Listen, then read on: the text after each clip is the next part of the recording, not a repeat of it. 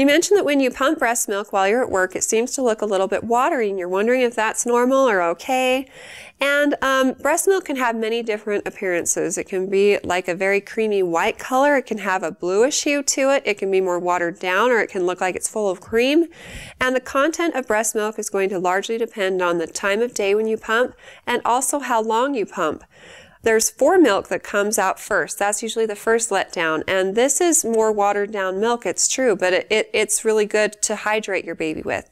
And then hindmilk is the last 2/3 of the milk supply in the breast, and it comes out as long as you're nursing or pumping for at least 10 to 20 minutes.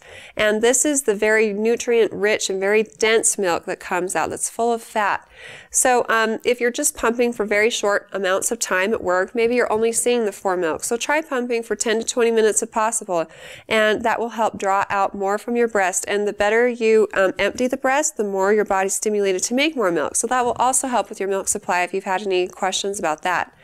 At the end of it all, though, the most important thing is not the appearance of the milk, but whether or not your baby's happy, healthy, and gaining the appropriate amount of weight is determined by your pediatrician. If you are concerned about it at all, don't hesitate to talk with your pediatrician, but if you have any other questions for me in the future, feel free to ask them on our Facebook page at facebook.com/Intermountain Moms, and recommend us to your friends and family too.